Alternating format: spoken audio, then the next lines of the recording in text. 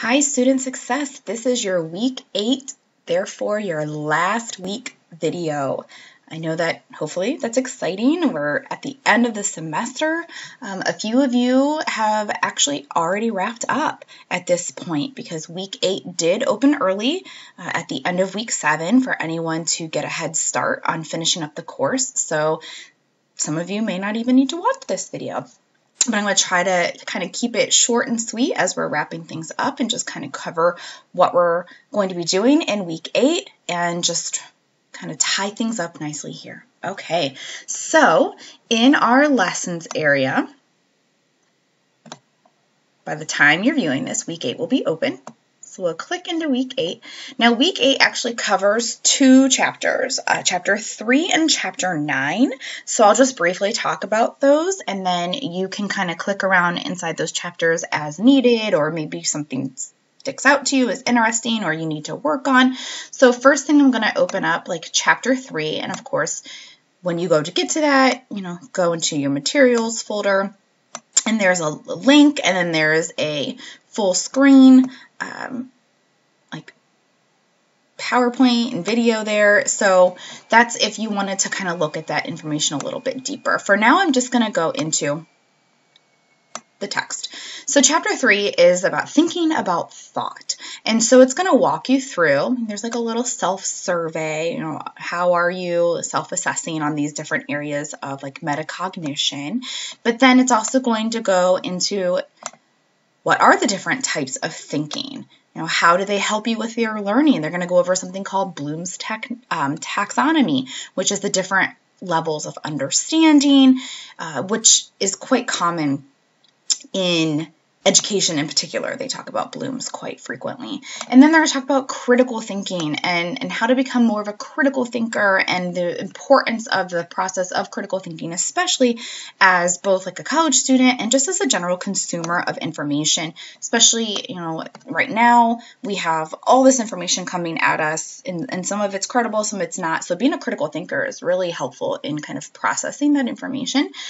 Then it goes into the importance of just kind of looking for the moment where you understand and becoming more of a creative thinker. So again, I'm going to encourage you to kind of look through here. It's going to talk about problem solving, decision making. So lots of information again about kind of just the thinking process, and then there's some chapter activities. So that is chapter 3. And again, I encourage you to look around. If you want to pull up the little video and watch it, you're welcome to do that as well.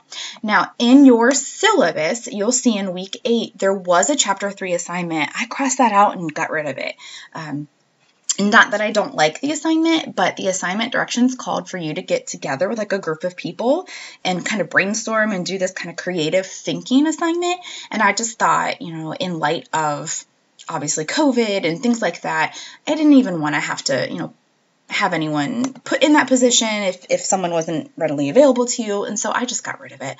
And so that's why you'll see in the week 8 area, you'll see that crossed out. And then when you go into the assignments, you'll see it crossed out again, and I completely deleted it, so you don't even have access to it. So that's why, if anyone's confused, like chapter 3, I took it out because it had you kind of working with a group, which sometimes is difficult even in a regular semester, but especially with everything going on right now. So that is chapter 3, talking about creative thinking, critical thinking, the thinking and decision-making process. So I do encourage you to spend some time looking at that. All right. Also in week 8, as I mentioned, we're in chapter 9. So I'll click on chapter 9. It'll take you to our textbook link. And this is going to talk about like the social aspect of college, your social circle, your cultural circle, diversity, getting involved in campus. And so you can see kind of the different links here, getting along with other people, which obviously is important in college and the workplace, the importance of diversity and just kind of acknowledging that we live in a very diverse society, and how can we make sure that we are culturally aware of just lots of different backgrounds and how that's important and beneficial in the workplace as well as in the collegiate atmosphere. So lots of different, here's like little scenarios. How would you do in these situations? So lots of information here. And then it talks about kind of getting involved with campus groups. The importance and benefit of being involved on campus is also listed there. And I can't recall if I went over this before, so I'm just going to real quickly show you. At the Stark State College homepage, under info for current students, since Chapter 9 talks about being involved, here's a link for student clubs. And you can click on that link. And then there's all the student clubs that we have here on campus. Tons of them. So I apologize again if this is a review. I'm teaching a couple different classes this semester, so I couldn't recall if I went over this with you all or not. But you can click on one and it'll drop down and tell you what it's about, who the advisor is, and then you can either email the advisor or go to the website and look to see, are they meeting virtually even, or in the fall, are they coming back? So that's just another way to get involved on campus. It also builds your resume. It also gets you connected with other people, network opportunities. So lots of opportunities there. So that's Chapter 9. So again, I encourage you to look through there. There are slides, and then embedded in here is the link to the student organizations as well as multicultural affairs, since it connects to that cultural piece of Chapter 9. All right, so in week 8 then, since I took away the one assignment, you only have one assignment to do, which again, some of you completed last week already. So you'll click on it. It's Cultural Intelligence Survey. It's going to do like a pop-up. Cultural intelligence plays a... It's going to be one of those moving along, answer some questions, and then make sure you let the very last slide run all the way to the end, and then make sure your grade copies over into the gradebook, because it is an automatically graded assignment. So I go into Blackboard and I should already see it there. So make sure that it doesn't just read in progress, that the actual thing has completely copied over. So that's what you are completing for week 8. That's your only assignment.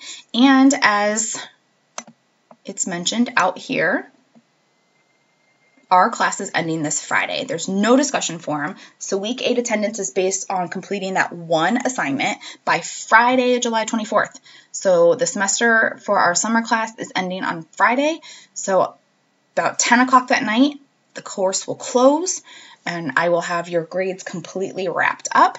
As you finish the course, I have been, because some of you have mentioned has finished already, I have been emailing you and saying, hey, you're done, you finished with an A, a B, whatever, I let you know, and that way you know that you're good, and then eventually you'll see that grade posted into My Stark State whenever the college releases those grades. So week 8, one assignment. Even though there's 2 chapters, Chapter 3 and Chapter 9, there's only one assignment, the Cultural Intelligence Survey, due by Friday, July 24th. That's when the course closes, and that'll serve as your week 8 attendance. One other week will be open at the very beginning of week 8. Week 3 will be reopened. So you'll see week 3 will be open Monday, Tuesday, and Wednesday this coming week of week 8. So the 20th, 21st, 22nd, week 3 will be open for anyone who needs to make up some points from that particular week. And that's all the makeup work. So at this point, week 1 was reopened, week 2 was reopened, and now week 3. So 3 of the weeks have been reopened for anyone to make up those points. So please take advantage of that if you are able to and if you need to. So again, week 3 will only be reopened Monday, Tuesday, Wednesday.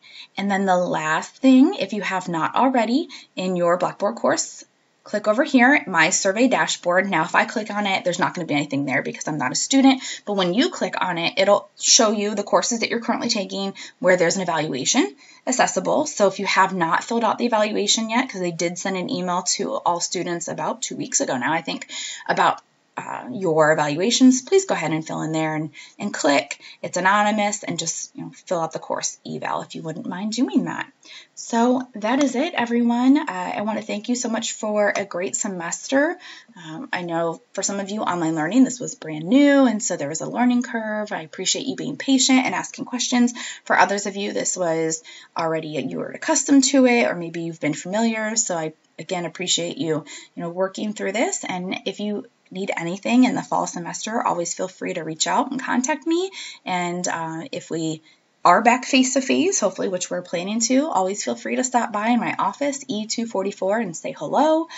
And then I hope everyone has a great rest of the summer and a good start to their fall semester. Okay, for the final time, bye.